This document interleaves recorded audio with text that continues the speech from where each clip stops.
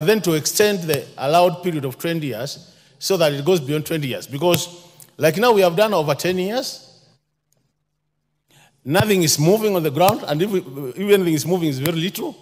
So imagine whether we'll be able to capture all these resources in the next 10 years.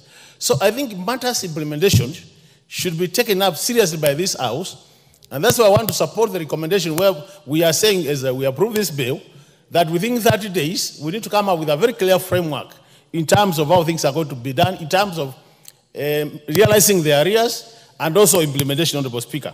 Because that is very, very important, Honorable Speaker. Honorable Speaker, if you look at what's up, the issue of the 790 million, which the senators are proposing, that was caused because, Honorable Speaker, even though the law requires that once we allocate the money, we should not touch the money. But Treasury has come up with a practice whereby every year, if they want to get money from anywhere to sort another problem in the country, they always go to the equalization fund, reduce the resources, and claim that in the next financial year, they will be able to replenish the balances. And I think this is a serious matter, Honorable Speaker. So we need to make sure that as a House, we strictly adhere to the financial requirement that once the money is allocated or appropriated for equalization fund, those resources remain there, and we make sure that we push Treasury so that the resources are released. And as a result of that, Honorable Chair, then we will be able, Honorable Chair, to realize the intended objectives of this fund, Honorable Speaker. Honorable Speaker, as a committee, we had said this year we'll provide about 3.5 billion, which is part of the arrears, which was actually coming to around 11 billion. Now you can see the figures also come down a bit to 10.87. And I think these small changes are the changes which are affecting this fund. So my plea to this House is, honorable members, we support this bill so that we pave the way for utilization of these resources. And by doing that, we'll be helping other parts of this country which were marginalized. And Honorable Speaker, if you look at the origin of this marginalization, where it started, Honorable Speaker, you realize that the seasonal paper number 1 of 1965 was more focused on this country using our resources to develop the high potential areas, which means we left behind the ASO areas and other areas which are marginalized. So it is very important that with that background, Honorable Speaker, that this House facilitates utilization of these resources in the areas which are marginalized, and as a result of that, we'll be able then to move the country to the rest of the country, to catch up with the rest of the country in terms of development. So with those many remarks, Honorable Speaker, I second and urge the House we support this bill. Thank you very much. Thank you. I therefore propose that the Equalization Fund Appropriation number 2, Bill number 2, Senate Bill number 30 of 2023 be read a second time.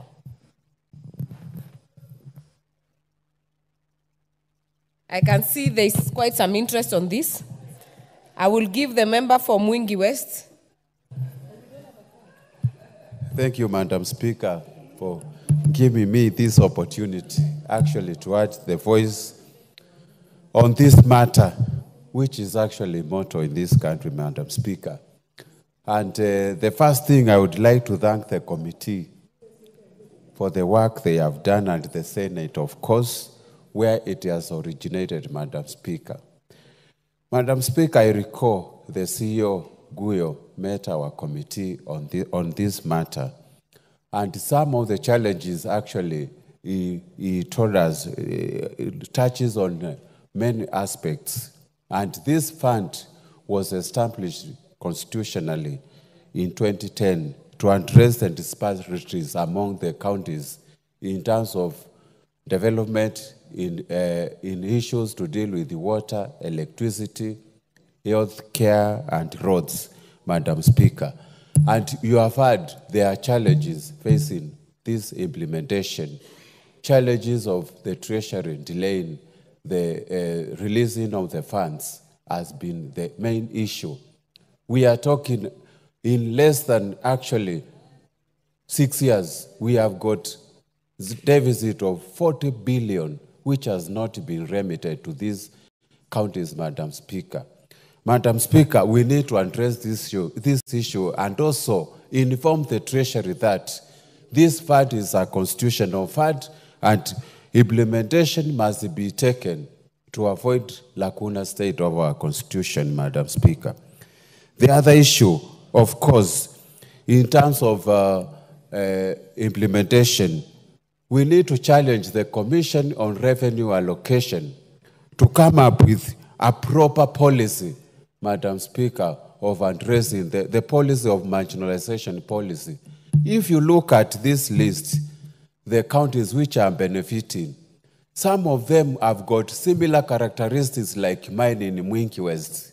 And most of these counties, my place, I'm not even getting equalization fund.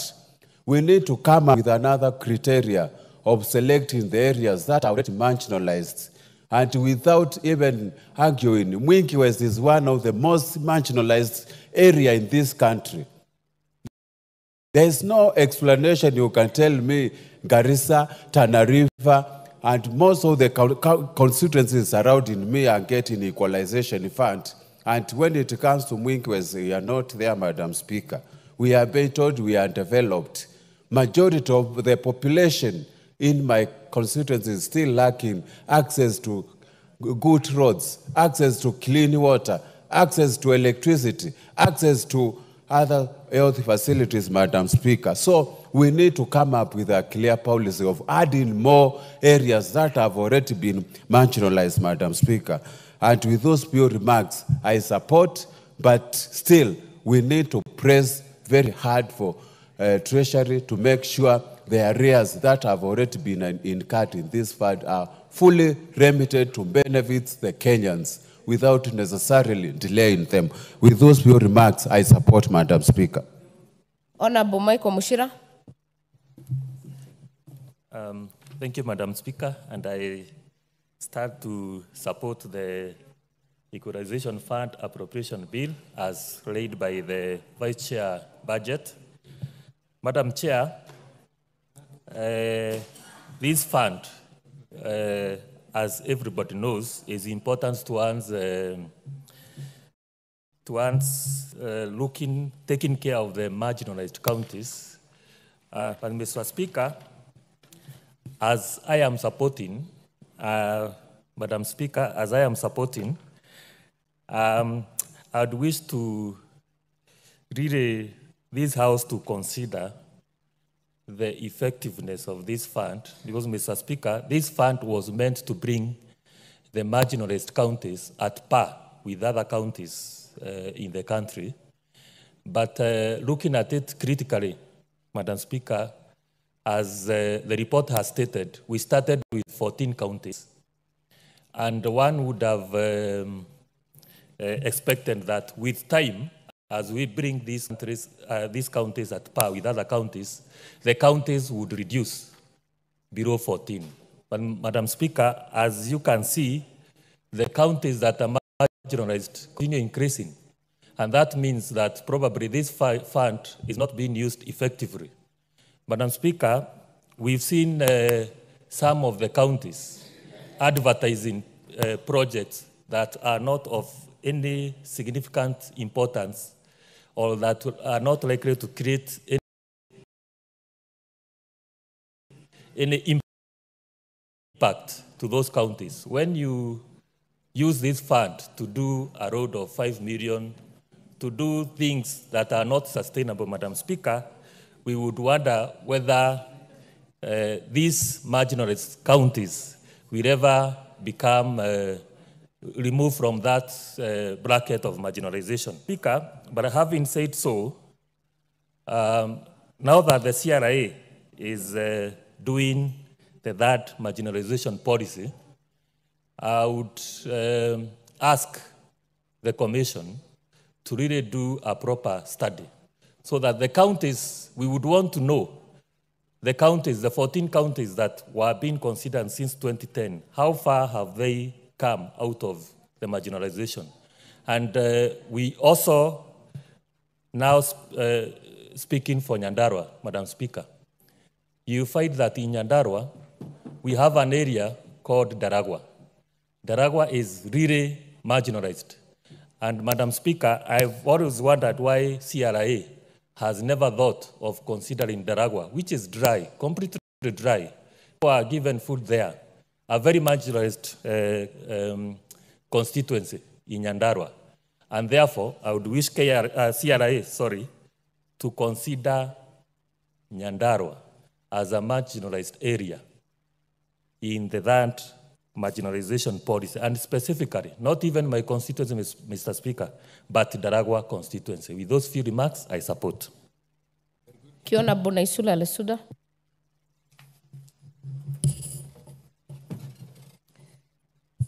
Thank you, Madam Speaker.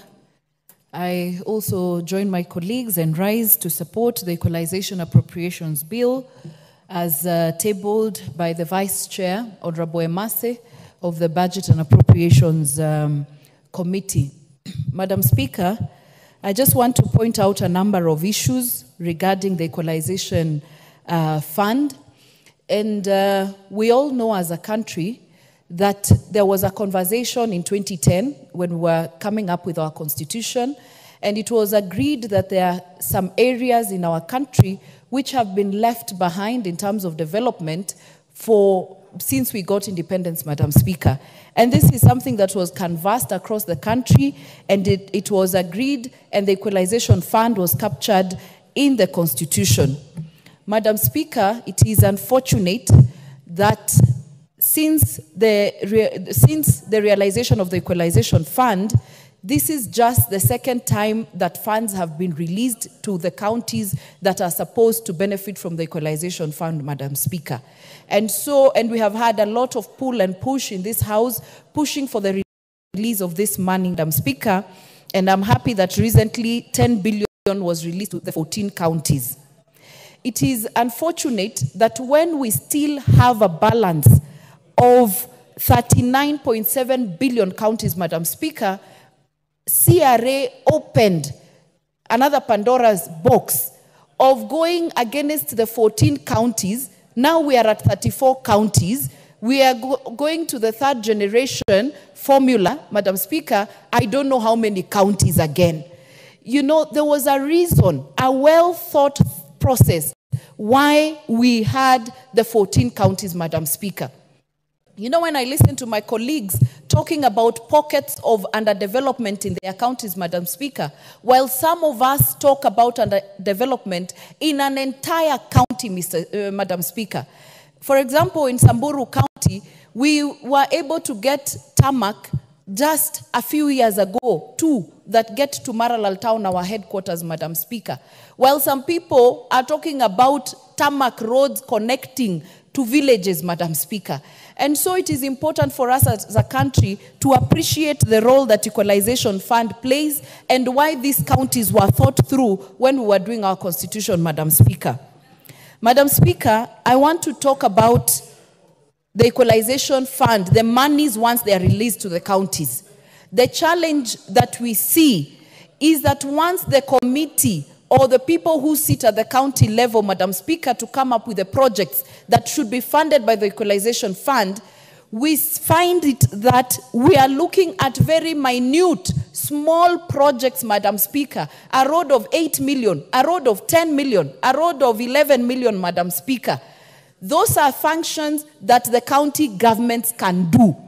The whole important, or the reason why the country thought about Equalization Fund was to do mega projects that actually uplift the lives of those people in those counties. And so if it's a major dam, if it's a major water supply issue, if it is a road that is connecting a sub-county and a sub-county, or even inter-county, Madam Speaker.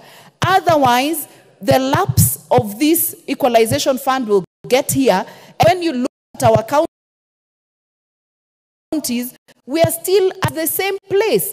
And so I will also urge the governors and even us members of parliament, because we have representatives in those in that board, Madam Speaker, that we should look at the bigger picture. It will not sail again.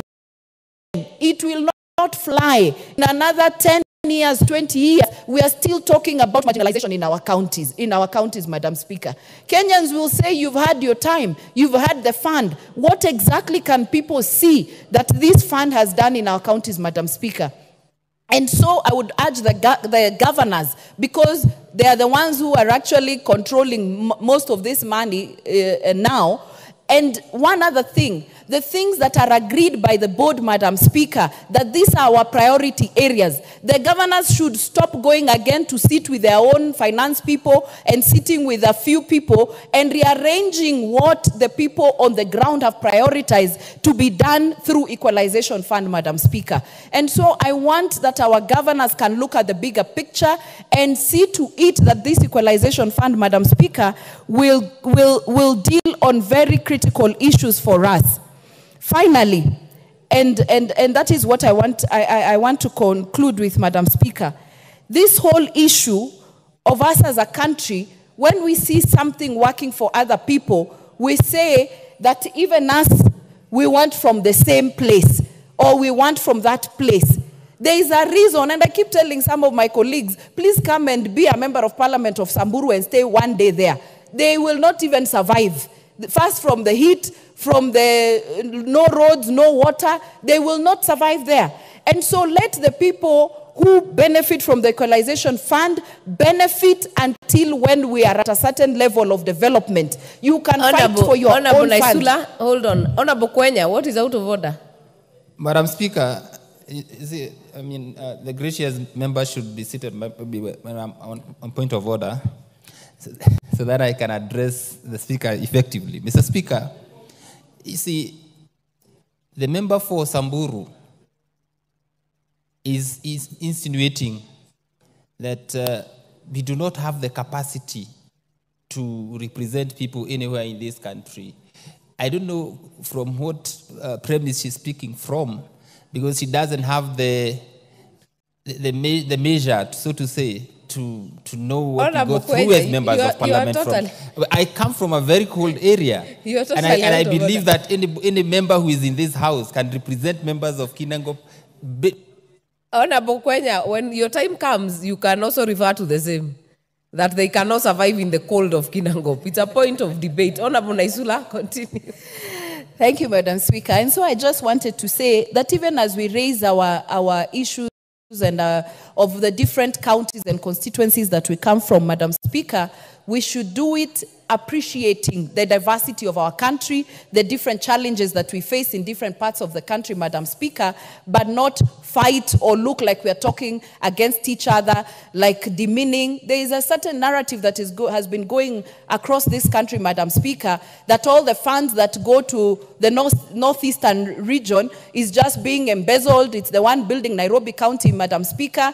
I don't think corruption is reserved to a certain part of this country, Madam Speaker. Corruption cuts across from the national government to all parts of this country. And so when you talk about issues of your region, please leave the counties that benefit from Equalization Fund to benefit, because there was a reason why the drafters of the Constitution and Kenyans put the Equalization Fund there. Thank you, Madam Speaker, for the opportunity.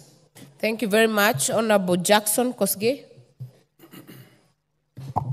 Thank you, Madam Speaker. While I support this bill, Madam Speaker, I think it is about time we as a country revisit this term, marginalization, with a view of trying to find out if Equalization Fund was given for 20 years, the question that follows is what happens after that?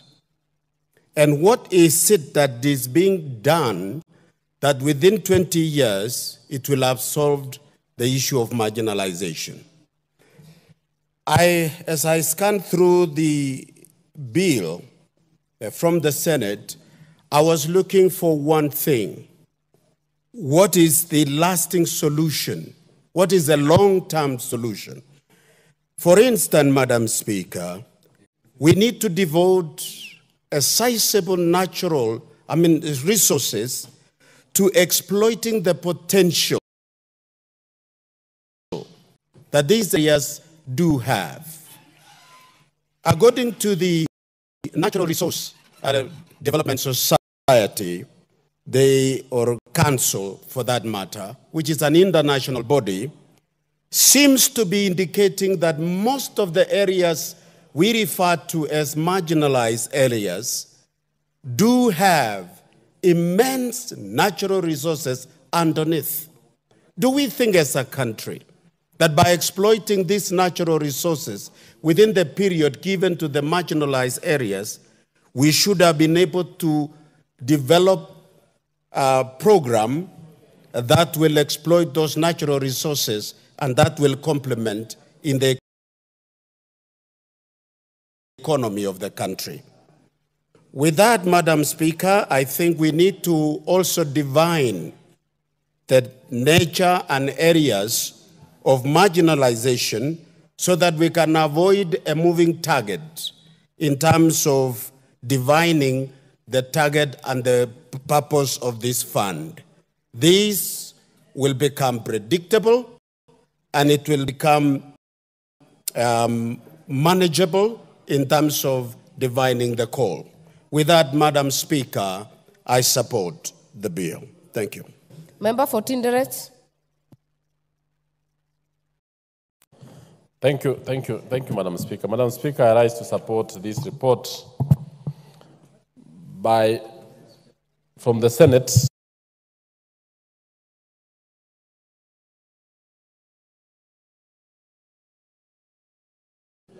The drafters of the Constitution looked at the problems, looked at our country with very objective mind. Madam Speaker, you'll realize that the Equalization Fund was actually put forward by the drafters of the Constitution so that by the end of the day, we bring the whole country to one level. Madam Speaker, the issues raised, especially on the Equalization Fund, by various speakers, is actually very important. And I want to note the issues raised by members from the ASAL, members from the less developed areas, members from the marginalized parts of the country. And by marginalized or less developed, it doesn't mean it is not talking about the sun, the heat, and many others. There are so many factors that we put into consideration. The inaccessibility of places, the level of development, the poverty index, and many others. So, Madam Speaker, the drafters of the Constitution in 2010, realized that for us to be one nation, one people, we must bring all to almost an equitable level playing field, so that Kenyans in various parts of this country will feel that we are one nation, one people, one society, and therefore, this fund actually is trying to bring areas that are poorly developed in terms of infrastructure. In terms of, when I talk of infrastructure, I'm talking about road network, we are talking about water network to homes, schools, colleges, and various parts, even hospitals. A number of areas in this country, Madam Speaker, especially in the northern part, are actually having a hospital up to almost 20 kilometers apart, some even more than that range. And while in other areas, hospitals and schools are in less than 3-4 kilometers away. So it will be good that this fund is enhanced. This fund is disbursed on time. This fund is well managed so that what the drafters or the intention of the drafters of the Constitution is realized earlier than scheduled. Because if you look at the schedule, this fund is supposed to take up to 20 years. As said by members, this is the second year, meaning that the last 8 years, the last 10 years, this fund has not been disbursed. it has not been utilized well. So the intentions cannot be realized. And in fact, it will even mean that there is need to extend the time frame beyond the scheduled 20-year period when the drafters felt that if this fund is utilized well, other parts of the country will come to par with the developed parts of the country. 2, the management of the fund. And I want to say that my constituency is actually one of the beneficiaries, but it is not the whole part of it. Areas where, because it is very hilly, it is not having good roads, the standards of living are quite low, and so many other things affect it. But I want to discuss this especially on administration of the fund. That as much as the money has been disbursed, it will be prudent that the county government, which is actually the administrator of the fund, should actually look into it to make sure that there is value for resources, to make sure that the funds are located for the roads, the funds are located for the hospitals, the funds are located for water. The people, the beneficiaries are actually going to get those particular resources. So, Madam Speaker, I want to say that this fund is actually very important for the whole part of the world. If you look at areas where we have no bridges, where we have no road network, where we have no hospitals, where we have no dispensaries, this fund is going to be very, very important. And I want to say this. I heard the member for Samburu Lili talking about the level of development in her region. I want this house to look at it, that we look our country as one. That one part of the country which is less developed is part of our country. The people who are low in development are also our people. And if we have everyone up, then the whole nation will develop. I want to take the case, I think most of what other nations have done. If you look at the United States, for example, in the 1920s, 1930s, we had regions, very dry regions. Even the Tennessee Valley, for example, which was actually one of the least developed parts. And even the Nevada and many parts. China has done the same. Many parts of the world have done the same. This is not something that we have picked it from the blues. It is something that any national leader, any leader who wants to bring his country to the same table, so that when Turkana is doing well, when Mandera is doing well, then anyone else could also feel to be part and parcel of that particular part of the world. So in effect, I'm just calling that, let these funds be disbursed on time, let this fund be increased, not to be at the same level as it were, and then this fund, let it be administered in a very, let it be managed very efficiently to make sure that the benefits that were intended to achieve, even the construction of hospitals, the construction of roads, the having water in those particular areas, electricity, and many others, will be realized at a faster rate, and therefore we will come at the same level as Kenyans and as one people. I support Madam Chair. Thank you. Honorable Ngeno. Thank you, Madam Speaker. Thank you, Madam Speaker, for allowing me also to ventilate into this issue of equalization fund. Madam Speaker,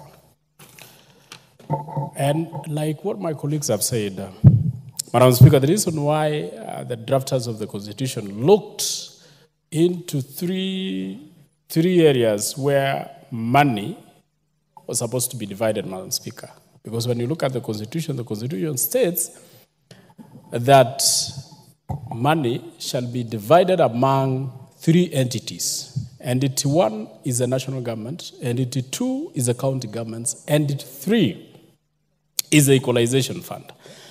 Madam Speaker, the reason why the drafters of the Constitution looked at the equalization fund was because of so many reasons. And I think one of the reasons is, Madam Speaker, if you look at the concept of the colonial wars, if you look at the concept of even the colonialists invading other countries, it was because of fight for resources. When you look at tribal wars, wherever they are, whether from time immemorial to the current, it is because of fight for resources. When you look at even the political contests that we have, in every country, Madam Speaker, the bottom line is that everybody is fighting for resources. And that is the reason why we have all these contests. And I think the reason why the drafters of the Constitution felt that we should have an allocation called Equalization Fund was because they realized that from time immemorial, there are areas which has been marginalized, both by governments and by nature. Madam Speaker, when I speak about governments, I mean there has been successive governments in this country, from the colonial government to the pre-independence or after independence. We have had governments and successive governments. And when the drafters of the Constitution were looking at this equalization fund, they meant, and their major intention was that, look at the areas which has never had any favor by any government. And that was meant to be equalized with the rest of the country. Madam Speaker, there are also areas which have been marginalized by nature or by natural causes. Areas which do not or is not even able to do agriculture and any other agricultural activities or economic activities, Madam Speaker, that can help those areas. This is an area where the drafters of the Constitution intended to allocate this money. Madam Speaker, the Constitution Article 204 states that there shall be 1.5% of allocation to the equalization. Madam Speaker, it also talked about the marginalized areas, and it talked about the marginalized communities. That is on Section 6, I think Section 4, Section 5, where it is talking about the marginalized communities and marginalized counties. Madam Speaker, when the CRA started working on these particular marginalized counties, Madam Speaker, it picked 14. And the reason why they picked 14, Madam Speaker, was based on several issues, just like what my brother here said. Poverty index and so many other issues, Madam Speaker. The 14, Madam Speaker, it was supposed to be allocated money from 2010, immediately after the promulgation of the Constitution. Madam Speaker, my constituency was one of the beneficiaries because it was falling under Narok County. It's falling under Narok County, Madam Speaker.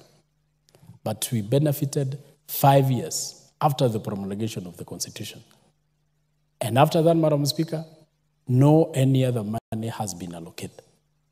The only other time, Madam Speaker, when this money was allocated is, I think it is now.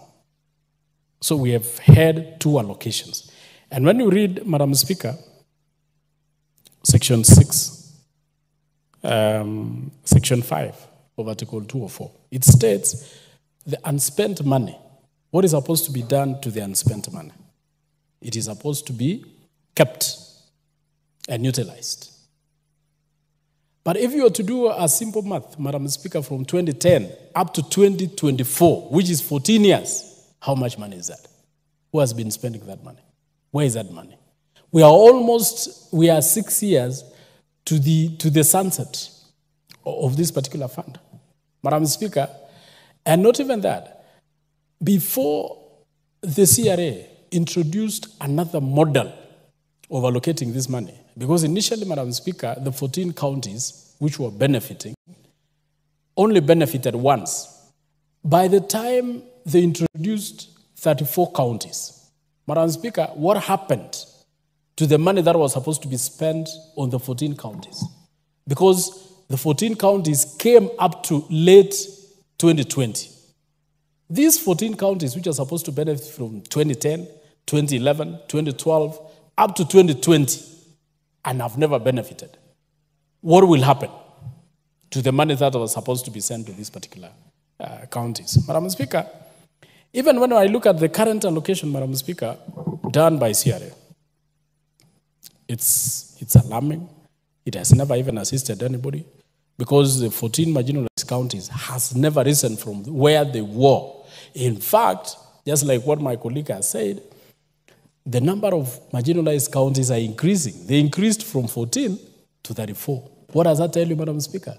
It tells you the government is doing nothing to alleviate the poverty level of our people. So that by now, instead of 14, we now have 34 counties which are marginalized. Who is marginalizing these counties, Madam Speaker? So, me, myself, I support this amendment by the Senate, but I would wish the committee concerned to relook, and that is the budget committee, to relook into areas, into the monies which has not been spent from 2010 to the current, and ensure that the 14 counties which were allocated this money from 2010 to 2020 are given their money so that they can spend on the correct, on the right projects which they had stated or which are stated in the Constitution. Madam Speaker, I wish as a beneficiary of this particular allocation, Madam Speaker, to state also that inside the marginalized counties, inside even the inside the equalization fund, Madam Speaker, which was meant to cure the marginalization, there is also a very serious marginalization inside the picked counties. Because, Madam Speaker, if you look even at how the disparities which were done, you go and start identifying using the sublocations or even wards, so that if this money was allocated one constituency, you will realize they are allocating maybe 2 or 3 wards. What will the rest of the wards say? It is causing a lot of turmoil. So, Madam Speaker, my contribution is that the committee concerned, which is the budget committee, should look into the monies or the balance which was not allocated to these marginalized counties so that they can get their fair share. Secondly, Madam Speaker, the CRA should use a model that will purely identify the areas which were marginalized both by the governments and by nature, so that we can actually bring these people to the equal level. Otherwise, Madam Speaker, we'll be saying we are doing equalization, or we are allocating equalization funds and not doing what is supposed to be done. So, Madam Speaker, I wish to support and wish to ensure, or ask the committee that is concerned to ensure that they implore upon the CRA so that they can do proper allocation of these particular funds. Thank you, Madam Speaker. Boroza.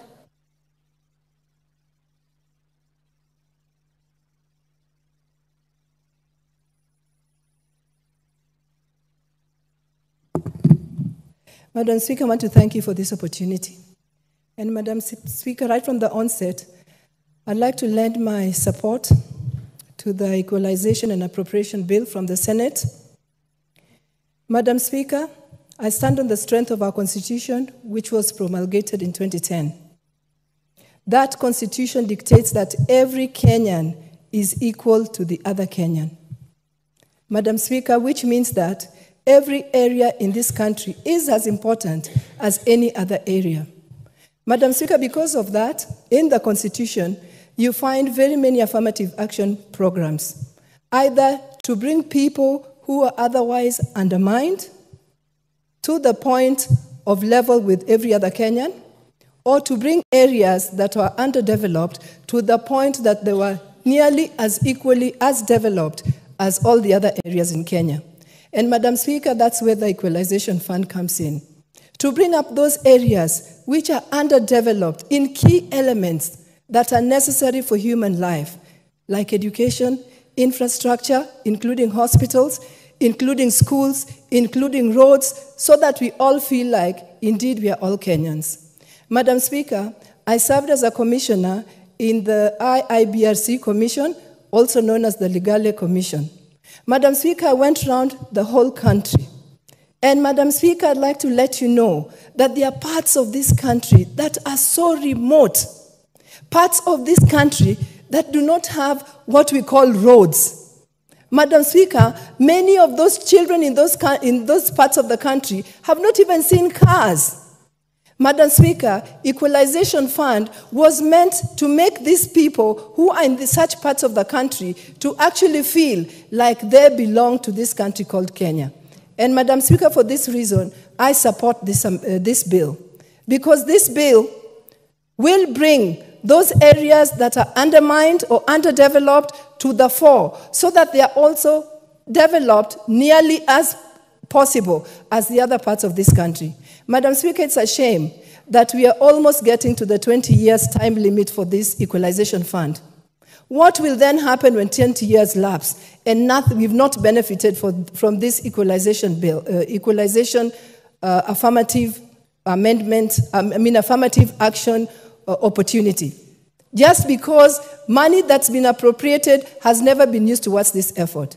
Madam Speaker, I support this amendment bill from the Senate because what it does is it locks in the money that is meant for Equalization Fund, such that even if one financial year passes, it will still be locked for that purpose that it was intended for.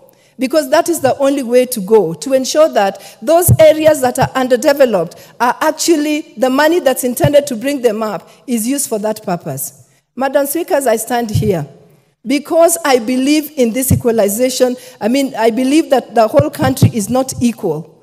Madam Speaker, for that reason, I will never support this 1 man, 1 shilling, 1 vote, whatever it's called. Madam Speaker, because this country, there's so much discrepancy in the development of this country.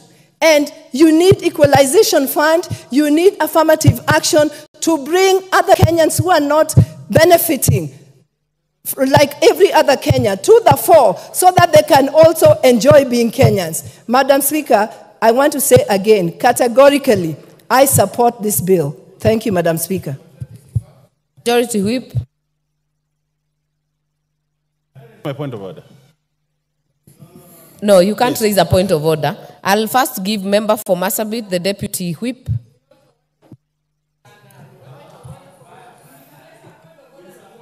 How do you contradict your party leader?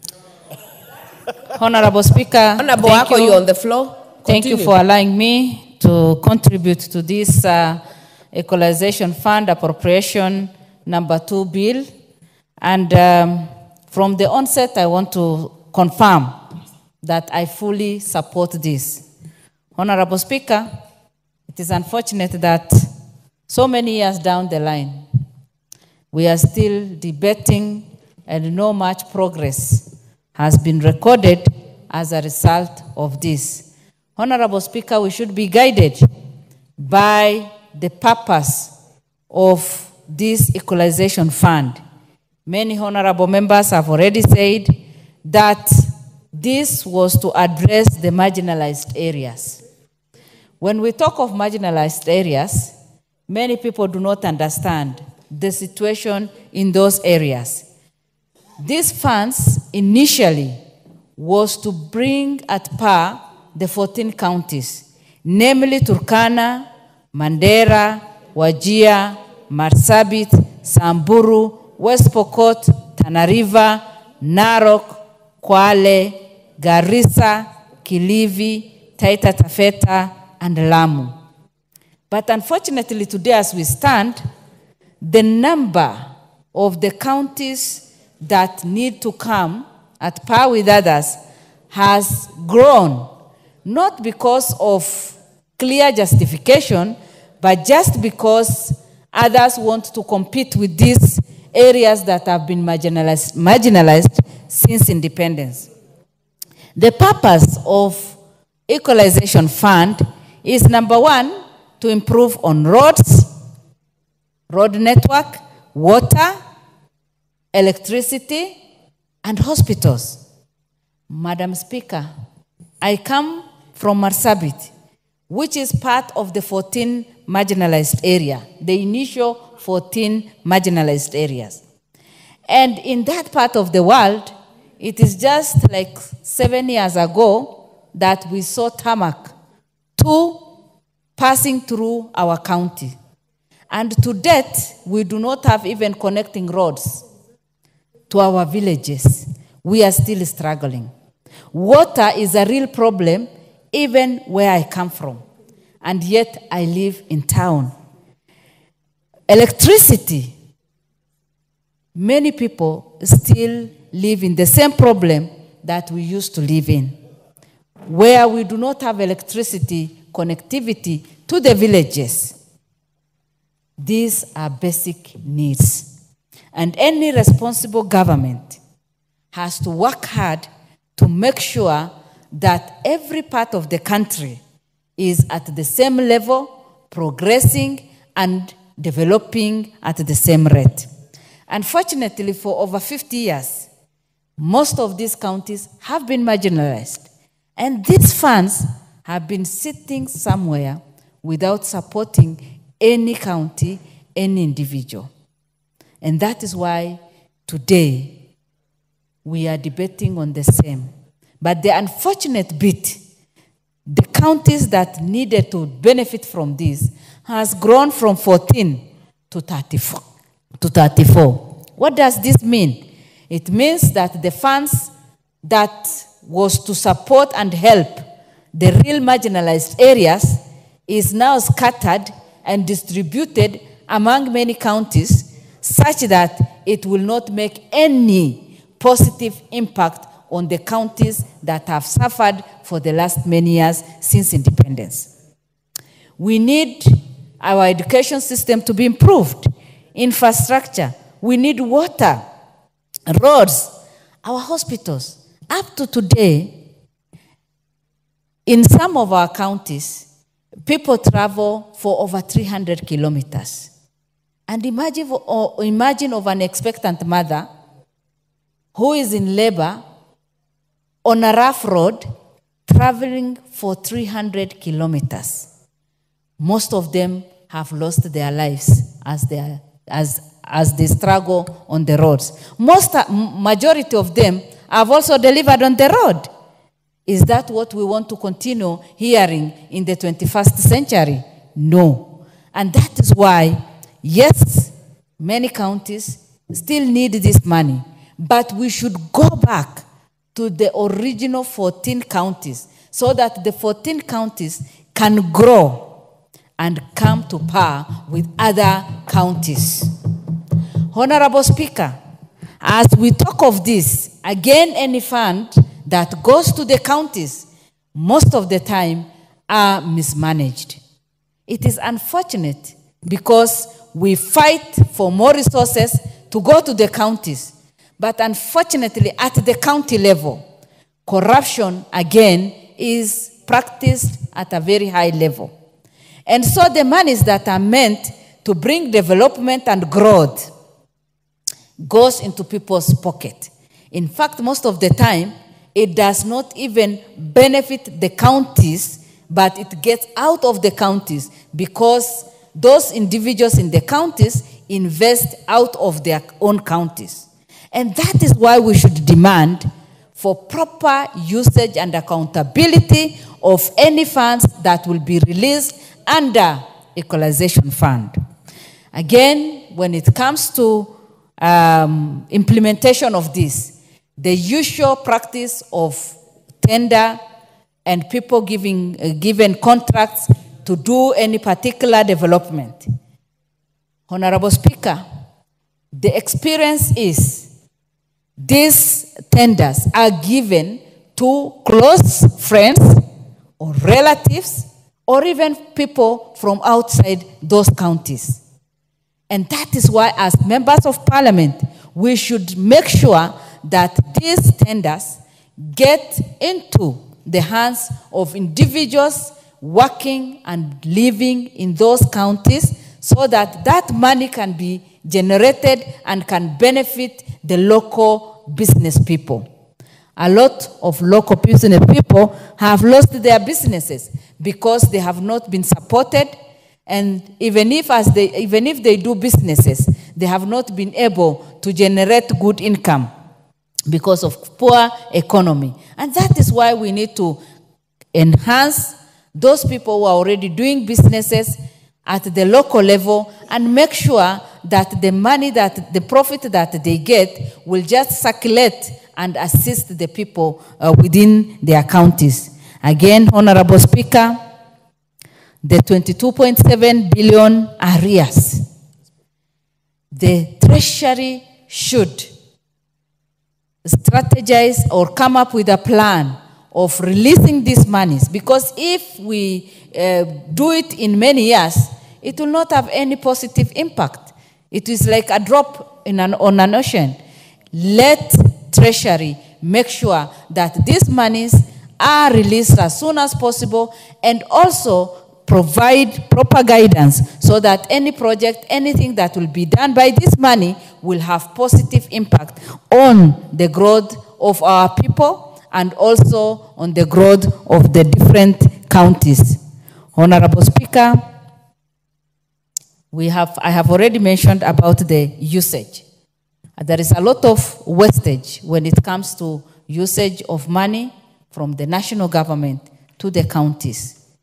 It is upon us and upon our people, the responsible people holding different offices, so that we be good stewards, and every coin that is meant for anybody or any progress, be it water, be it roads, be it hospital, should be used in those manners, so that we elevate the lives of our people, we improve their lives.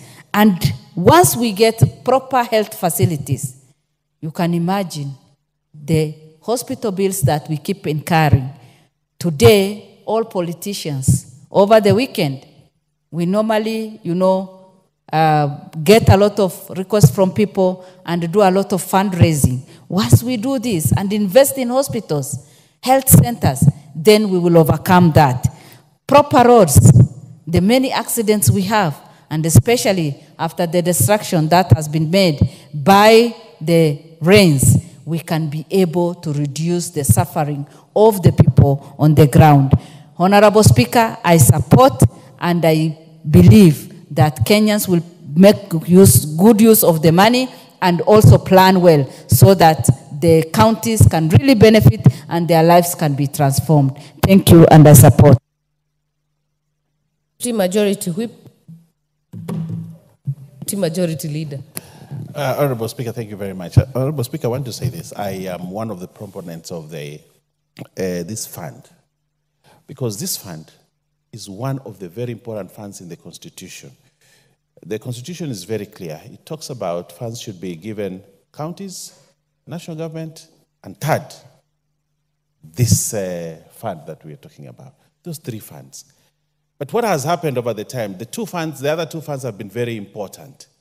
But this other fund, the Equalization Fund, has been neglected. But it is a constitutional provision. This House has a committee called Constitutional Implementation Committee, whose role is to ensure that the Constitution is implemented in the spirit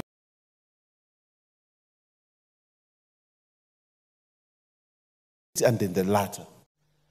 But for the many years I've been in this House, that committee has never spoken about the Equalization Fund. Neither has it brought a motion here, neither has it interjected during budget to say that it is important that the Equalization Fund must be given as money is given to the counties, so is the Equalization Fund given to those counties that have been earmarked for equalization. That is the tragedy of the committee we have here, and that is the tragedy of Kenya. That at the onset of the Constitution, It was agreed by all Kenyans who voted in the referendum, including the people from my constituency, who woke up very early in the morning, going to vote for the constitution, knowing that inside that constitution, there is something called equalization fund that would take care of them, because they have been, for many years, been marginalized. For many years, they have been underserved. For many years, no meaningful development has taken place there, because in 1963-65 there, a sessional paper was allowed in this country to deliberately and systematically marginalize certain communities, including the communities at the coast. Today, Honorable Speaker, we are at that crossroad. That crossroad that isn't this equalization fund as important as the money that is sent to the counties, as the money that is sent into the national. When the Honorable Ndindi Nyoro here does the budget, he will tell us about the money that will go to the counties. He will tell us about the trillions that will go to the national government. But he lays least emphasis on the equalization fund. And when that happens, in this house, when CDF does not come, we all in solidarity make noise that CDF exchequer must be released. When counties do not receive their money, we make noise. The Council of Governors is there and they make noise about money has not been released. But what is the organ? Honorable Speaker, this is the question. What is the organ that is mandated to safeguard and ensure that this equalization fund is put in place? What is the organ? There was a time when I wasted my shoes every day walking to the PS for Treasury, who was said to, until today, he's supposed to be the person in charge of distributing that PS Treasury. But PS Treasury is the culprit even when it comes to CDF, when it comes to county government money, it comes to exchequer releases. So what will he do? If he's under pressure from county government, he will release the money. When he is under pressure from national government, the National Assembly will release the money to NGCDF. But who puts pressure on the equalization fund? And that is the structure that is missing in the implementation of the equalization fund. Because when this is a fund, I remember Kamket tried to propose some changes. And even we looked at that act and said, let's form a board. A board like the NGCDF board. A board like the Council of Governors, who will ensure that equalization fund is disbursed at the same time when NGCDF is disbursed. But the politics that has been there, Honorable Speaker, and this is why I will want to challenge the lawyers in this House, including the Honorable Emilio Odhiambo. We need to amend that law. That we must amend. So that at the end of the day, Honorable Speaker, the people that have been marginalized systematically in this country get a fair share of what the Constitution intended them to have. Get a fair share. But as it is today, I heard the Honorable Mary Emase say that we have a balance of 62 billion. 62 billion. That has not been paid systematically over the years. But if it is a fund, you cannot have that. If it is called a fund in the Constitution, it means if it is allocated 100 billion a year, that 100 billion must be paid within that year. And we should not have a balance. And if there is a balance, it should be accumulated and given to that account. That's what it is. And if it is a fund, it must have an account into which it must be put because it is a fund. Where is the account for the equalization fund? Where is it domiciled? Where is it? We want to see how much money is in there. Otherwise, now we should be having a lot of money because we have done 8 years. And 8 years out of the 20 years that the Constitution provides, we have done 8 years. And each year, money is set in the budget for equalization fund. So that money systematically needs to be accounted for. Where is that 62 billion? Which account? And why is it that Treasury never puts that money there? I have projects that were started in 2017 in my constituency when these things started. And they have never been completed. And when you ask ministry, they say, you see, Treasury has not released. Until now we are saying that now county governments have come, and county governments now are saying they must implement, after the court ruling, county governments are saying they must also implement equalization funds. There are certain functions that are for the national government. I don't begrudge that. But the problem I have is I want to see systematically that there is an account in the county government for equalization fund, which we can audit as members from those areas, those counties. But we don't have that opportunity to do that. So where does the equalization money go? It comes in as part of the grants that come from national government, so the governor can use it on functions even which are not listed. You know, the equalization fund has only 4 functions. Only 4 functions in the Constitution. Roads, health, water, and it's not electricity, it's something else. There are 4. Yeah?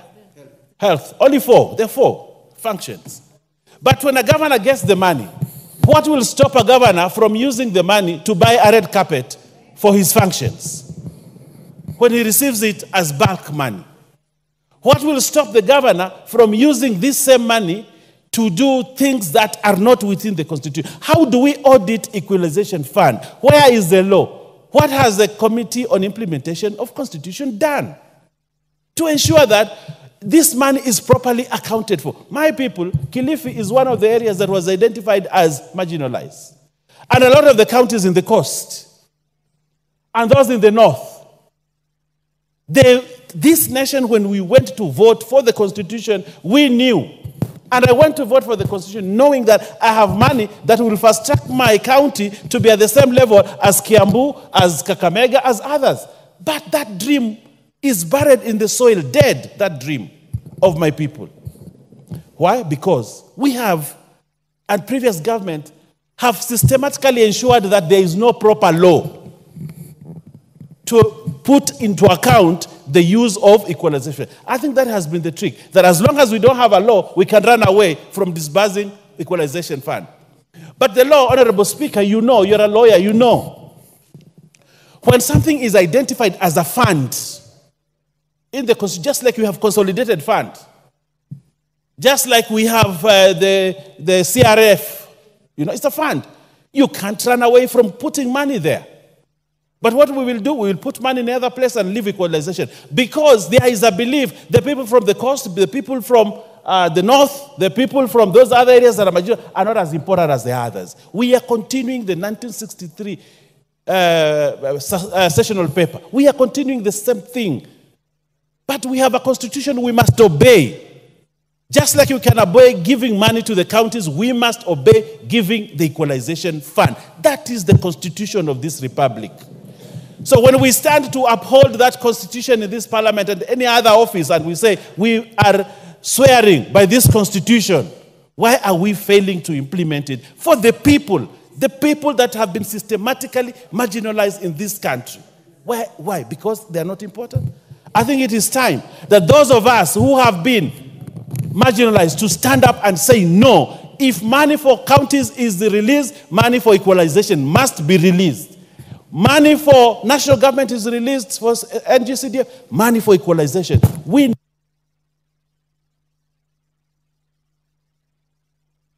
Bro and Baya, why are you looking at me like you want more minutes? The Honorable Millie Grace Akoto Diambo Mabona, the MP for Subo North. Thank you, Mr. Speaker, for giving me this opportunity. Mr. Speaker, I wish to support this bill. And in supporting this bill, Mr. Speaker, I want to say that I've worked in many years on the issue of equality and the issue of equity, where equality is about making sure that everybody is at par. Equity is about bringing those who are behind to the same level as the ones who are ahead. Mr. Speaker, the Equality Fund seeks to realize equity. And I want to say very proudly that I played a big role in the provision of this also in the Constitution, amongst other people. And Mr. Speaker, even though I agreed with some of my colleagues, I want to disagree in some respects, and especially in relation to the member from Samburu. I know that when we had the first policy, it had 14 counties.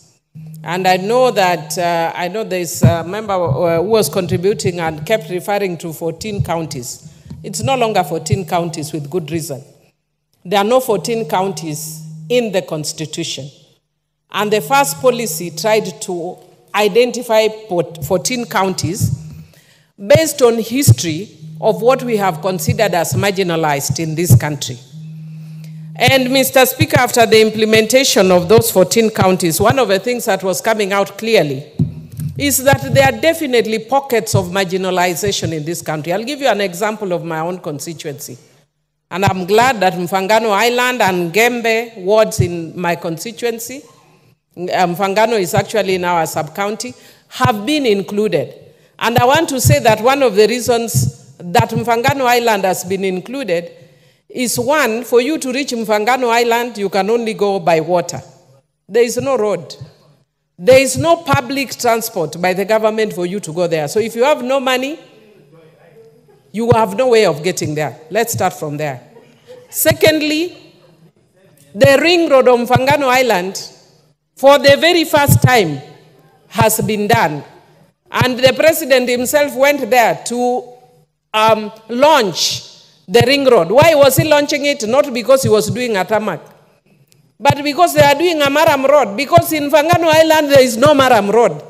So if you want to tell me let us be equal and look at counties in general, when will we ever reach Mfangano Island where there is no Maram? If I go to in Mfangano Island, sometimes I take my photos in my constituency, and I hear people who are ignorant, when they see me in a motorbike or walking, they say you are doing PR. In Mfangano Island, I will use I'll use a boat to reach there. I will use a four-wheeler up to a point. I will use a motorbike up to a point. And then the areas I just have to walk. Even a motorbike can't reach. When we say that we are only going to areas, counties that are generally marginalized, when will we ever reach Mfangano Island? You can say the same thing in relation to parts of Gembe that has also been included. There are areas that have no schools, no roads, and they are perennially cut off. In fact, recently when we had the rains, a place in my constituency called Sikri is always cut off. And people have to go by boat. Students' schools stop in order for the rains to stop. And if you are to wait for that, so that the places that are generally marginalized as counties are to be reached, then when will we get there? We are creating new areas of marginalization. We must carry everybody together. I know that there are areas that are expert at pushing the agenda and by screaming marginalization, which is okay because they are marginalized. Our areas, we don't scream marginalization. We tend to scream democracy. But I can tell you, Mr. Speaker, we will be screaming democracy and marginalization. And if you want to know that there are areas, especially Luo Nyanza, I'm sorry to use the word Luo Nyanza, that have been marginalized because of our political leanings over years. Opposition areas never get money. In fact, I am so happy that we get CDF. The first time I saw a school, a wonderful school as I was passing in your constituency actually, and when I was passing and I saw a nice school and I was like, before I became an MP, and I said, wow, that's a nice school. Because it was a very transformative school. And I was told that school is built by CDF. And I was so proud to discover that it's my grandfather that actually donated that land. But if it weren't for CDF, a lot of schools in our areas would still be mud-walled because of our politics, which is opposition. And Mr. Speaker, it is unfortunate that even if you look at even the US, that they are going through elections now, there are people who are in government and people who are in opposition. That's the essence of democracy. Mr. Speaker, having said that, I actually want to say that we are missing the point. We are referring to the Constitution without even making reference to what that Constitution says in relation to marginalization. And Mr. Speaker, I want to say that if you look at the interpretation clause of the Constitution, it says marginalization includes traditional community that out of a need or a desire to preserve its unique culture and identity from assimilation has remained outside the integrated social economic life of Kenya as a whole. That would include the Suba people, or an indigenous community that has retained and maintained a traditional lifestyle and livelihood based on hunter or gatherer economy. That would include the fishing community, or pastoral persons or communities, whether they are a nomadic or settled community, that because of its relative geographic isolation has experienced only marginal participation in the integrated social and economic life of Kenya as a whole. So, Mr. Speaker, it actually talks to very many areas of the country. It doesn't only talk to northern Kenya, which I agree is marginalized, but so is my constituency. And I also want to say that if you look at the same interpretation section, it says marginalized group is defined as a group of people who, because of laws or practices before, on, or after the effective date, were or are disadvantaged by discrimination on one or more of the following grounds in Article 27(4). And those grounds include race, sex, pregnancy, marital status, health, ethnic or social origin, color, age, disability, religion, conscience, amongst other things. Mr. Speaker, if you look at the issue of marginalization, it is much bigger than what we are trying to limit it here. I want to agree that there are areas that have been marginalized, including northern Kenya, including coastal areas in Kenya, including Suba areas. And that's why you see both Suba North and South are included. That's why Ndiwa is included, because those are areas that have been marginalized. In fact, other parts of Nyanza and Omabe would be marginalized, save that God was gracious, and they have fine weather, and so they do well economically. Other areas may not have that, but that the weather, as I had one member talking to, is not included in the definition of marginalization. Having said that, Mr. Speaker, I want to say that I want to encourage and agree with my committee, the Budget Committee, that the arrears should be released so that we see the effective use of this fund. And I also want to say that when you give this money like Panadol to a person with malaria, you are not going to cure it. You need to give this medicine like you are giving serious medicine, maybe chloroquine. I don't know what the current medicine is, because I don't get malaria anymore. But if the way you can give chloroquine to a person who has malaria, not Panadol.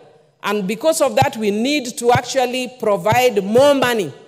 In my constituency, for instance, it's only 19 million. What will 19 million do to Mfangano Island together with Gembe? It's little. We are appreciating of it because we are included.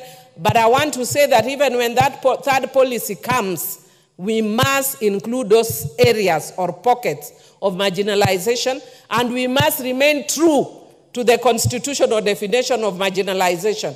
We are not marginalized because we speak loud. We are marginalized as a matter of fact. And I want to also agree with the members that have said that we must also bring into account what people are also getting. This is not the only money people are getting. We are getting CDF, we are getting this money, and we are getting allocation in ministries. And I sit in budget, and I can tell you that there are areas that are getting marginalization. They are getting money through public participation. They are getting money through direct allocation from ministries. It's just that my time is up. But there's a lot to be checked when we are dealing with marginalization. I support. The Honorable Mili, the Honorable Joshua Kimilu, MP for Kaiti. Thank you, Mr. Speaker, for giving me this opportunity to contribute on this important motion about equalization funds. Mr. Speaker, I want to say these funds are very important to our areas. Those are marginalized. Although, Mr. Speaker, as a support, I want to say a lot has to be done, Mr. Speaker, because I think there are also areas which are marginalized and they are not benefiting from these funds. Mr. Speaker, when you go to some counties, like early this year, I traveled to Wajir County, and Mr. Speaker, I was shocked to see a county without electricity network, Mr. Speaker. And these are the areas we need to fight for them to benefit from these funds. Because, Mr. Speaker, if we are Kenyans, as Kenyans, we need to mind of those areas which are marginalized, Mr. Speaker. Mr. Speaker, these are the funds which need to be given to these counties to do like, especially if you talk of health centers. In this century, Mr. Speaker, there are some areas whereby you can travel for more than 20 kilometers to look for a health center. Despite county money, Mr. Speaker, these are the areas which needs to benefit by this equalization fund, Mr. Speaker. Because health centers are key, Mr. Speaker. In my constituency, I have hilly places, Mr. Speaker. And going from one health center to another one, Mr. Speaker, sometimes it's a challenge because of the transport. Mr. Speaker, from my constituency to get Maram, Mr. Speaker, you need to travel more than 50 kilometers, Mr. Speaker, to make those roads. So, Mr. Speaker, I think this money can help in making roads in our counties and also improving the transport sector in our area, Mr. Speaker. Mr. Speaker, I think this money should be increased and also released at the right time, Mr. Speaker, because it's very important to help our people who are languishing in poverty, because there are some counties which are living in very low status, Mr. Speaker. And with this money, it can help in health centers, roads, water, like some areas, Mr. Speaker, from where the county I come from, Mr. Speaker, there are some areas whereby to get water, you have to travel more than 10 kilometers to access water, Mr. Speaker. And Mr. Speaker, with this money, I think we can do boreholes, water pumps, which can also help and try to alleviate poverty from our areas, Mr. Speaker. This money, Mr. Speaker, can also help in mobilization of community and capacity building, Mr. Speaker. Because if you do capacity building in an area, in fact, you help that community to alleviate in poverty, Mr. Speaker, which can assist and also help to improve education. Mr. Speaker, these equalization funds also, although we have CDF, Mr. Speaker, and that's why sometimes I speak in this house and say the CDF we have is not even enough to improve education in our constituency, Mr. Speaker. Because there are some areas where there are no schools, there are no infrastructure, Mr. Speaker, and with assistance, with the little money we get from CDF, together with these equalization funds, Mr. Speaker, I think we can benefit a child of this country, Mr. Speaker. So I think, Mr. Speaker, I want to support this motion, and I want to say that as Kenyans, we need to stand with this fund and try when it comes to accountability, Mr. Speaker. Because the counties are the custodian of this money, Mr. Speaker.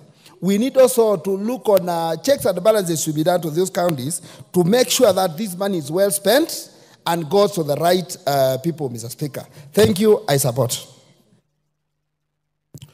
The Honorable Francis Igei, MP for Sotik. Mr. Speaker, I want to thank you for giving the opportunity to also talk on this topical issue and support this bill, Mr. Speaker.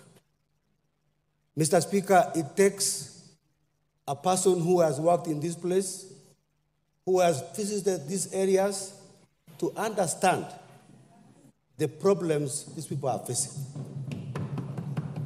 And I know the MPs from these areas, and those of us like myself, Mr. Speaker, who has worked in these areas for many years. Mr. Speaker.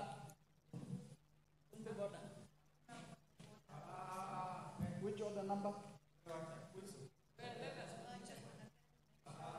The Honorable Francis Igei, until the Speaker stops you, Mr. Speaker, I want to say, Mr. Speaker, I worked in Garissa for 5 years, and I understand what the problems people in this area are facing. Mr. Speaker, I want to tell you, Mr. Speaker, if you go to a place like Amuma, go to a place like Almagala in Garissa, you understand this problem. Mr. Speaker, I want to say two things. Number one, I want to thank the framers of this constitution, which is very, very important, and which is leading in Africa, that they thought very clearly, with a lot of wisdom, that we must bring up people who are underdeveloped in this country to come to par with other parts of the country. Mr. Speaker, I think we need to address the issue of legal framework. Mr. Speaker, this fund is like a fund free for all, Mr. Speaker, because there is no legal framework to show the use of these funds. And I want to recommend, Mr. Speaker, that we ring fence this fund so that when it is dispersed to the counties, it is known that it's going to a particular area, education, infrastructure, roads, health, so that we are specific about where this money is going to. Mr. Speaker, we need also to address the issue of corruption. We know, Mr. Speaker, and we need to know how much money has gone there before we ask for more. Of course, we need to ask for more money. But how has the money which was dispersed a while ago was spent in these counties? So, Mr. Speaker, I want us to address the issue of wastage so that our people can be able to get the money. Wastage is a major problem, and we need to address that one. Mr. Speaker, we need to ask ourselves, what is the problem with disbursement? What Parliament has appropriated this mandate for these counties? What happens to Treasury? And how can we address this issue of non-disbursement? So that, Mr. Speaker, we are able to know what is the problem. This House, Mr. Speaker, is the final authority to appropriate money and disperse this money. But where is the problem? Bureaucracy, Mr. Speaker, must be addressed, so that the money which this House has appropriated is released without any delay, so that these people can be able to address this thing. Again, Mr. Speaker, we need to address ourselves and say, okay, we have had problems with disbursement, inadequate funds. So how do we address this issue of the huge disparities in these counties? Mr. Speaker, this country belongs to all of us, and this country must be developed at equal measure so that our people can be at par in terms of development. Mr. Speaker, I want to say I support this motion, and I would like to thank the Committee of Budget and Appropriation for the good work well done, and we need to see this money going to the people of this country. Thank you, Mr. Speaker. The Honorable Dr. Eva Kinyobara, MP for Kabondo Kasipu. Thank you very much, Mr. Speaker, for giving me the opportunity. And at onset, let me also support the committee for this report. Mr. Speaker, really a lot has already been said by our colleagues on this matter. And I want to thank once again the drafters of the Constitution for coming up with this, the marginalization, the equalization fund that was to address the marginalized area.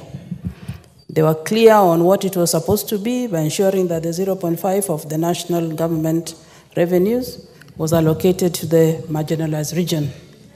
Mr. Speaker, we have heard the report on what has been disbursed to date and what arrears is due. It's unfortunate that even as this is happening, they are telling us on the report that not much has been achieved in the areas that work was supposed to have been done.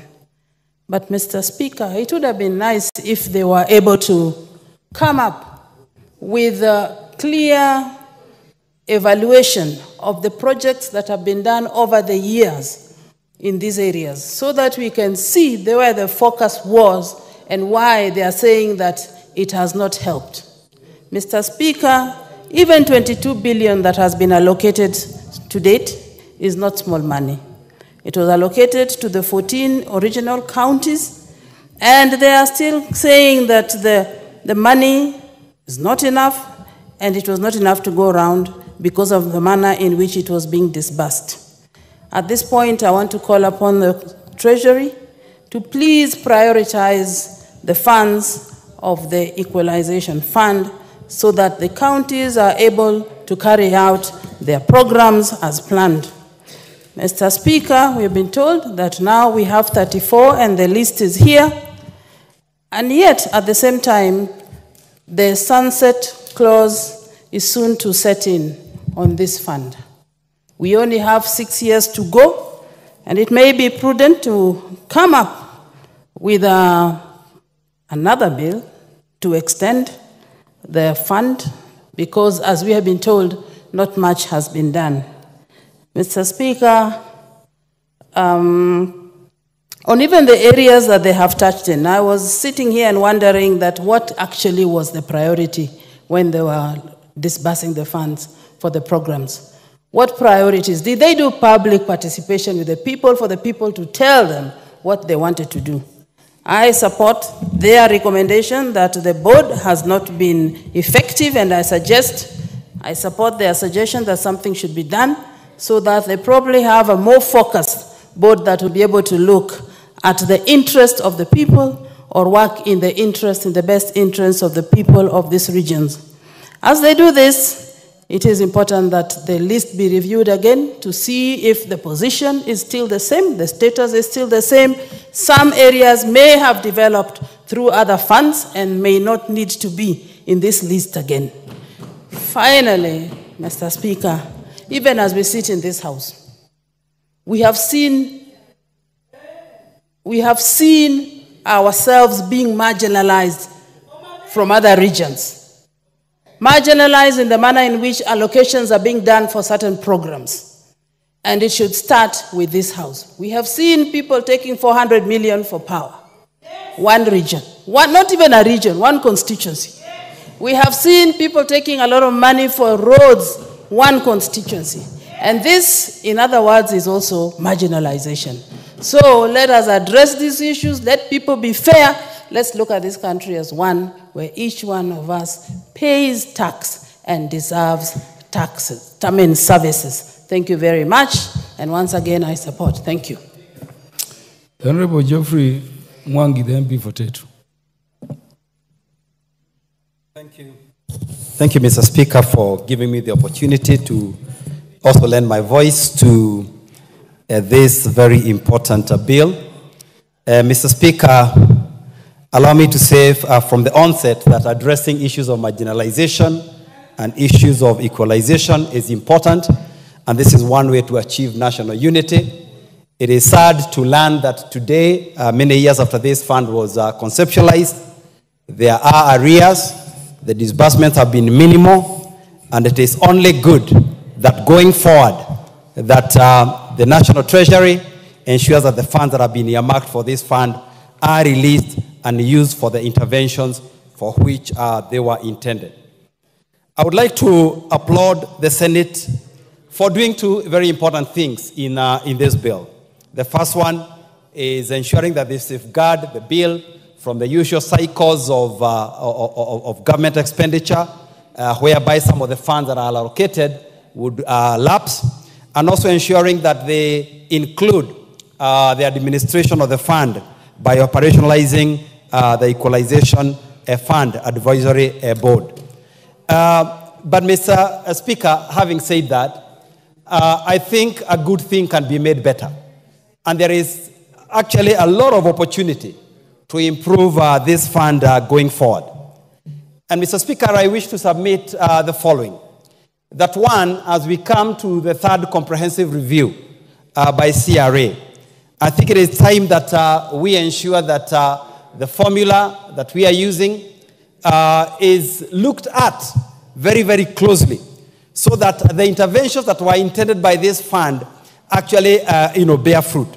We are talking about extending the number of years. Some people have here contributed saying we should extend the number of years that the fund has been given. But I don't think that is the solution. What we should also be talking about is how effective have the interventions that we have been making been. We need clear documentation. We need clear monitoring. And we need regular reports to this House and the Senate as to what results are we getting from these interventions? Otherwise, we can be on this marginalization journey or interventions for so long, without us getting, any result. These interventions must also be clearly time-bound, and the data used, must be very, very accurate. Mr. Speaker, also giving counties almost the full leeway of how this fund is utilized may not be, the most appropriate channel.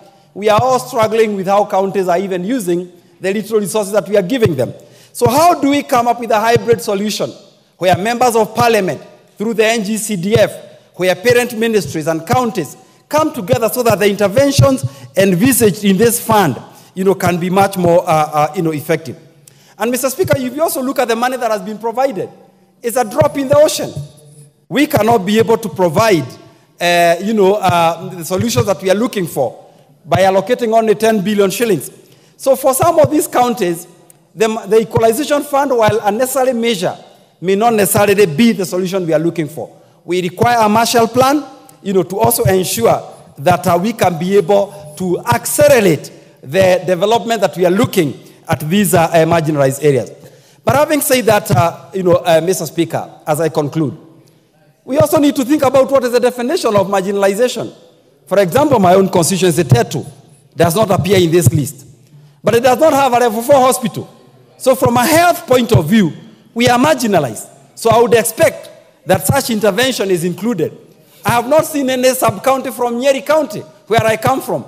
Kieni is actually a very dry area, almost the same as Samburu, or the same as Wajir. And it requires intervention for water, for schools, for electricity. So, Mr. Speaker, as we expanded from 14 to 34, maybe it is time we took it to 47, and then we look at specific areas and specific issues of marginalization, because indeed, every county in this country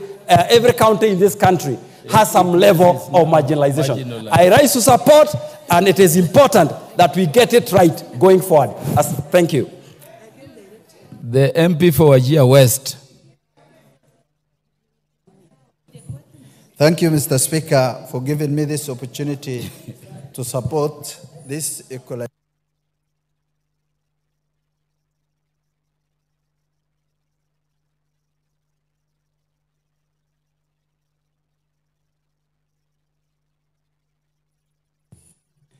Thank you, Mr. Speaker, for giving me this opportunity to contribute to this Equalization Fund Appropriation Bill number 2. And I want to start from onset. I'm supporting this bill. Mr. Speaker, the essence of this bill of Equalization Fund was to give 0.5% of the annual revenue of the budget specifically allocated to marginalized areas. The question begs, Mr. Speaker, where are these marginalized areas? And how did it came to the minds of the drafters of the Constitution during 2010? 2010 Constitution was drafted by brilliant minds who went all over this country, came to understand where is marginalized and where it's not marginalized. And they included this fund to bring some parts of this country at a par in the rest of the countries. Mr. Speaker, it becomes now very worrying when all the counties in this country is classified as marginalized in the same marginalization fund, which never grows from the 0.5%. Mr. Speaker, 34 counties have been indicated in this bill to benefit from the marginalization fund. Mr. Speaker, now I want to request the honorable members, let's change the name Equalization Fund and maybe change to something else, because this is not Equalization Fund anymore. This is becoming like appropriating the budget fresh, a parallel budget for each and every county, Mr. Speaker. Mr. Speaker, I have been hearing some members saying some parts of their constituencies are dry. We are not talking about the climate, Mr. Speaker. We are talking about the problems, the challenges that is in that particular constituency. Let's talk about Wajir West, Mr. Speaker. From one point, one health center to another is 200 kilometers, Mr. Speaker. For a mother to be taken from one village to the other, to the hospital, she dies in the middle if she doesn't get a private vehicle or an ambulance, Mr. Speaker. Somebody who has 2 kilometers health center, 1 kilometer health center is today telling us here, is marginalized, Mr. Speaker. I want to appeal to the members of this House to come and visit my constituency at my expense, Mr. Speaker, so that they see and appreciate the problems the people of North are feeling, Mr. Speaker. Mr. Speaker, the marginalization in northern Kenya is still continuing as we speak. People are talking about northeastern being given more than of their share, Mr. Speaker. Mr. Speaker, we are getting even less because the trillions that are appropriated in the national government are not trickling down to northern Kenya, Mr. Speaker. You have seen just recently, one of the constituencies in this country got 1.5 billion Kenyan shillings, Mr. Speaker, for roads, while my constituency got zero, Mr. Speaker. Zero. If we go by the budget, line by line, and see how much is going to the northern Kenya, Mr. Speaker, I believe most of this House, members of this House, will be shocked beyond words, Mr. Speaker. Mr. Speaker, let us not, it is either two things, Mr. Speaker. We increase the amount from 0.5 to 100% so that everybody benefits. Or we reduce the counties that are written in this appropriation bill so that the marginalized area should come at a par with the rest of Kenya, Mr. Speaker. I don't have a single tarmac road in my constituency, Mr. Speaker. I don't have a single level 4 hospital in my constituency, Mr. Speaker. I don't have a tapped water in anywhere in my constituency, Mr. Speaker. Mr. Speaker, and when you go to each and every other constituencies, I am sure each household has a running tap of water. The difference is as clear as broad daylight, Mr. Speaker. Mr. Speaker, we should not be talking about something that we don't know. People should come to those constituencies, see for themselves, appreciate the challenges, and then talk from an informed position, Mr. Speaker, rather than, Mr. Speaker, people talking about something that they don't understand or they don't know, Mr. Speaker. Mr. Speaker, there was a deliberate attempt from 1963 to date from particular persons or individuals of this country to marginalize a specific area further, Mr. Speaker. There is a deliberate attempt from those who hold high offices, Mr. Speaker, of this country to remove some counties in this country from the map of Kenya, Mr. Speaker. And the way it looks, I'm sorry to say so, it might happen sooner or later. Mr. Speaker, there was the debate of 1 man, 1 shilling. There was a debate of equalization. There is a debate of so many things that just target specific areas, and people can't see small amount of money trickling down to those areas. We're in committees, and my brother Okello is a witness here. Whenever we are appropriating money, nothing, even a single coin that goes to those areas. And every day we fight so that we take some amount of money to the same areas. Mr. Speaker, I want to beg the members of this honorable House to understand the dynamics, the problems, the challenges some of the constituents are facing, Mr. Speaker, so that we should not politicize the lives of Kenyans, Mr. Speaker. We are here to represent the people of Kenya, all of us, Mr. Speaker. If me, today, I say, okay, for example, there is a Mira fund that was allocated to Mira farmers. If me from Northern Kenya, who is not a Mira farmer, says, I want to also be allocated to Mira funds, is that appropriate? It's not. We should differentiate things.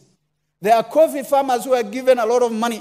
There are tea farmers who are given a lot of money. Livestock farmers are left in the middle with no coin, no appropriation. It's only the committee which I want to thank. Just recently, this budget, they have allocated 1 billion Kenyan shillings for restocking. And I want to appreciate and thank the chairman and the team for doing a great job for that particular event. Mr. Speaker, it hurts me as a member who represent the North and Kenya when I see some other members mocking us in our face, Mr. Speaker, telling us you are getting more than your share. It's unfortunate, Mr. Speaker. I wish we could have I wish the Speaker could have created a committee to go and verify and even do a research on the budget to see how much is going to each and every county or constituency so that we share equally. Thank you, Mr. Speaker, for those fair remarks, and I support. The Honorable Dr. Joyce Osogo Bensouda, followed by the Honorable Umulker Arun. Why don't you use less than 3 minutes? What is this much you are talking on equalization fund? Proceed, Honorable Bensouda. Thank you so much, Mr. Speaker. I don't need more than 3 minutes because what I want to talk about is very specific and they are just all facts. First of all, I rise, Mr. Speaker, to support the equalization bill that has been tabled by the Committee of Budget and Appropriations Committee. Mr. Speaker, I want to start by highlighting that in this country, we have what we call a rogue national treasury.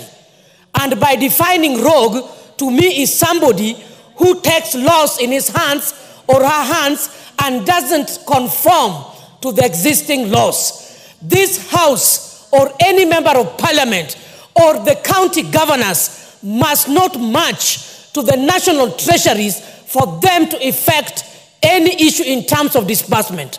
Mr. Speaker, I take note that when we were investigating the Telkom saga, National Treasury was implicated negatively. Mr. Speaker, when I sit in the committee for the Centralized Funds Account Committee where we oversight what has been done and reported by the Auditor General, we realize that there are issues with disbursement from National Treasury in terms of the NGCDF funds and in terms of GAF funds. We are saying that this House is not junior to National Treasury, that we must beg, we must crawl, we must kneel for them to release funds. Mr. Speaker, when it comes to equalization funds that was tabled, we noticed that 22 billion only has been released. And they're saying that there is laxity in disbursement of funds from the National Treasury. Mr. Speaker, I would like it to go on records that the PS National Treasury must be brought in this House and clear explanation to the facts that we are begging of and seemingly to be singing lullaby that the funds must be released. The PS National Treasury must respect this House and must respect the formula with which funds are supposed to be disbursed. Mr. Speaker, it is quite hurting that if 14 areas, counties, were identified as marginalized, I take cognizance that the Constitution respects what marginalization is. I want to I want to uphold whoever or the committee that increased the number from 14 to 34. In fact, I'm saying that they ought to have increased it totality to 47, because this country is seriously undergoing economic marginalization. I'm just from the rural areas. When we look into Homa Bay, I visited quite a number of markets, Mr. Speaker, sir. All markets, most of them, they do not have electricity. They are crying of transformer. The MPs cannot implement what they are not given, what is not disbursed. The governor equally cannot implement what is not stretched. And so my serious number one fact, the National Treasury must be disciplined, must stop being rogue. Number two, Mr. Speaker, sir, regulation and framework must be put in place. We need a clear tabling of what projects were supposed to be undertaken in the 14 counties. We looked through during the flood areas, and we could watch over the television how farmers are suffering. The produce are getting rotten. There are no roads. There are no schools. And so we are saying, in as much as equalization funds was supposed to address infrastructure, supposed to address issues of education, health, we are saying we don't want to beg anybody over this. The same way we are budgeting and putting issues right, I want to see that when the budget for this financial year, next financial year, will be tabled in this house must rise to maturity and not focus on the political divide. It is a high time this house must know that they choose to put Kenya on the right track or put Kenya into the drain dogs. And so I'm saying, as legislatures, we must stand firm that right things are done. We must not rise up for NGCDF on GAF to be given. Even the women reps of this country, we are marginalized in our own form. There are no funds, yet we are expected to work. We are waiting for what the president promised, 1 billion in the budget cycle. We had been given 1 billion for sanitary towels. We are also marginalized. We are waiting for 1 billion. We don't need to kneel unless as a National Assembly, we don't know why we were elected here. PS National Treasury, take charge, be disciplined, and serve this nation, and must be brought to the floor of this house. Thank you, Mr. Speaker, sir.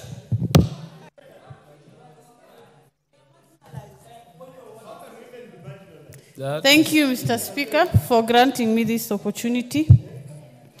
The issue that we are discussing today touches very close to my heart because I come from a region that owns the crown of marginalization. And we might hear many people saying, even us, we are marginalized. But it is after devolution that we got the first national school.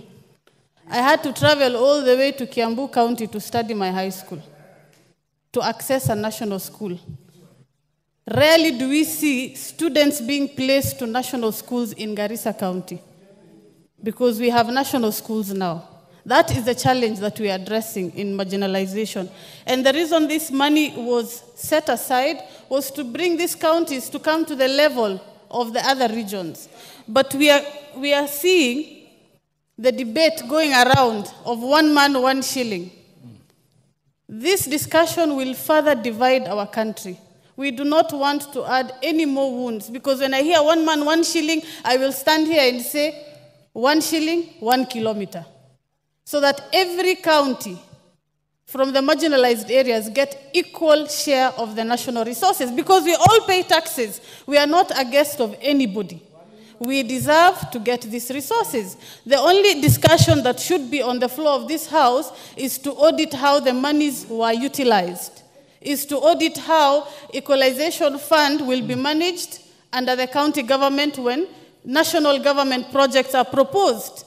Because, Mr. Speaker, 2 months ago, my people from the region I come from were washed away in a boat because they were attempting to cross a road. And when I hear my colleague Wandeto say even his constituency is marginalized, I went to that constituency. And even the roads leading to the cattle dip were tarmacked. And they were fully marked. And they had zebra crossings, when I have never seen a tarmac road with my eyes. I come from a constituency that if it rains, I don't even make plans to go. Currently, I was not able to access my own county, my own constituency, because I needed to get a chopper. Mr. Speaker, I do not have money to get a chopper. I am only paid enough to fuel my car and go visit my home. But the floods come, we do not get budgets for dams. If this money is released and utilized appropriately, Mr. Speaker, we will get dams so that we do not have the issue of floods in my region. The farmers keep investing every rainfall season. By the time the droughts are coming, the floods have washed away our resources. Mr. Speaker, we have livestock. Monies meant for livestock are never seen in my region. So such debates should not focus or should not be politicized. It should be about equality. You cannot govern a country that is poor. You cannot govern a country that do not receive the equal share of resources. Mr. Speaker, it is very unfair for the debate to even go beyond what it should be. The focus should be on how to empower the existing communities that are marginalized. The debate should be on that. But regions that have had hospitals per 2 kilometers are coming here to tell us we are marginalized. It is not a debate that we can stomach. It is not reasonable. Like I said, I need to find a boat every time it floods, while somebody can just drive down. So the conversation must take a different angle. We need to audit what has been released, how have these funds been allocated so that we are able to get equal share. But when Central Kenya, for example, or regions that have always enjoyed monopoly of getting the national resources, come here and tell us we are marginalized, Mr. Speaker. Yet, schools in my region need to be built. CDF is building high schools, nursery schools. There is a demand for that because of the population increase. I come from a family where we are over 20. My mother has 30 sisters and 30 uncles. Yes, so that such resources are utilized equally. Our populations in ASAL regions are increasing because we have more than 4 wives. We have more than 3 wives and 4 wives. Places that have such demand to have nursery schools, while other places are closing down because they have no schools, no children to attend their schools. They cannot get such resources. We have to fight for what is ours, and we have to have a conversation that brings unity. 1 man, 1 shilling is a distraction. It brings hatred. It brings a lot of negativity. If 1 man, 1 shilling is brought, we will say 1 shilling, 1 kilometer. Thank you, Mr. Speaker. Oh, the Honorable Jared Okello, what is the matter? I thank you very much, Honorable Speaker, even though called at the tail end of this session. But I've got a few remarks to make as regards the report on Equalization Fund, Honorable Speaker. A quick background over the same. When the drafters of our Constitution came up with this idea, or birthed this idea, it was premised on the fact that certain regions had been alienated for way too long, and they needed to catch up with the rest, who were regarded to be in the first league of development in this country. Honorable Speaker, since time immemorial, and this took a lot of precedence during the Moi era, there was a very backward and foolish mantra, siasa mbaya, maisha mbaya, that if you had a contrary view to that of the government of the day, then your regions were sidelined on matters development. Where I come from, Honorable Speaker, Nyanza province to be specific, all successive regimes have given us a wide berth, and we have tried the much we can with the limited resources generated by our own people to make ends meet. We have met headwinds along the way. Certain times we have succeeded. Certain times we have failed because of lack of the same resources that are channeled to other regions. But here we are, just like anybody else. And when the drafters of our Constitution came up with this idea, and it was infused in law, the Council of Governors thereafter went to court and challenged this thing on who ought to have superintended these funds. Was it going to be the national government or the county government? And this matter dragged in our courts of law for over 10 years.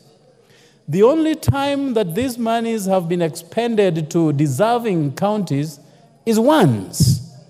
And the projects that were earmarked to be funded by Equalization Fund are only 20% done. I sat in the Special Funds Account Committee in the last parliament, and we visited a few, and only 20% had been done, 11 years down the line. And this money had a time frame.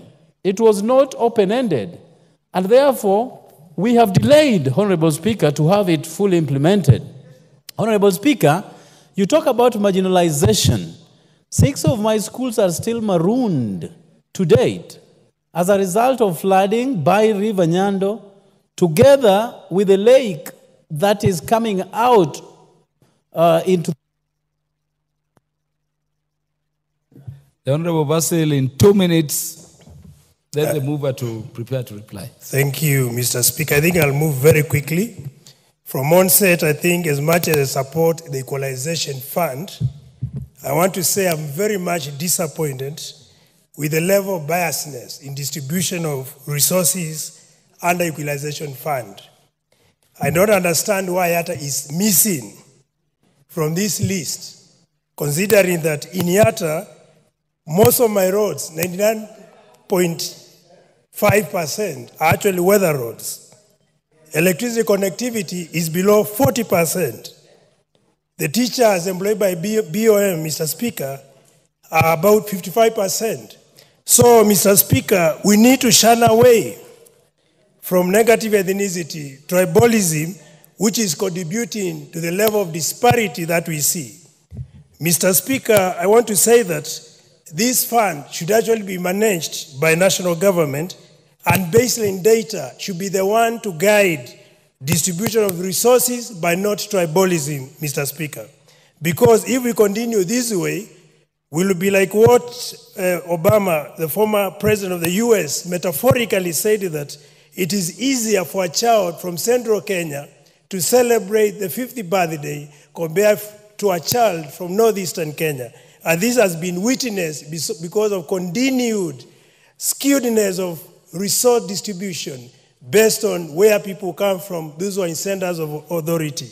So, Mr. Speaker, this gap must be breached by ensuring that there is equity when we are distributing resources to be able to mitigate competition that has been witnessed when people in power or those who are looking for power are actually inspired, because most of them are doing it simply because resources are not fairly distributed across the country. I support.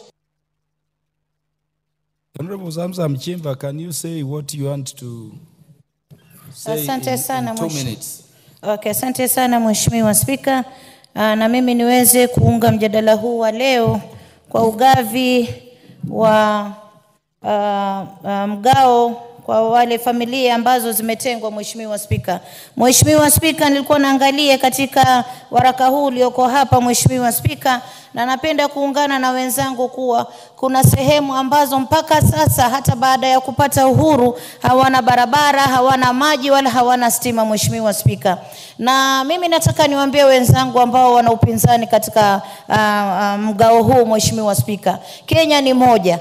Hata Garissa akipata akiweza kuendelea, na wewe za kutoka kule uliko kenda kufanya kazi Garissa, ikawa maendeleo yameenea Kenya nzima Mheshimiwa Spika, watu wakaweza kukaa kwa ufanisi Mheshimiwa Spika. Mheshimiwa Spika, naangalia mahali kama Ganze, naangalia sehemu za pwani ambazo ziko nyuma sana, hakuna barabara, hakuna maji, hakuna hospitali. Mheshimiwa Spika, najiuliza ikiwa hizi pesa zilibaki bilioni 62 Mheshimiwa Spika, zimebaki katika account na ni account ya nane, na zafanya nini kule wakati wananchi wana shida Mheshimiwa Spika?